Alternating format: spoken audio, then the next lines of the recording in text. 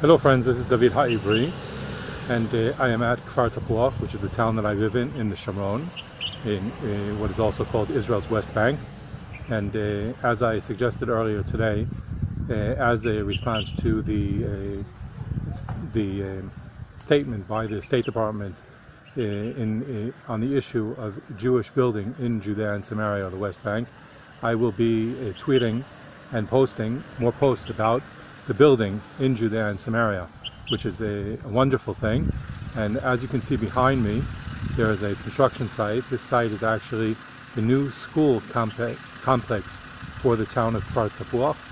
We are building now 12 classrooms because the temporary school campus is too small and we have outgrown that. So we are building the permanent campus, which is here behind me. And this will be 12 classrooms for the children of this community and communities around us. And of course this building project is taking place because and thanks to the growth of all of our communities. Our town's growing and becoming bigger and having larger populations and needing more schools.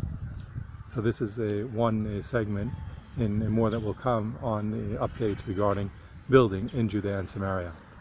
Thank you for following.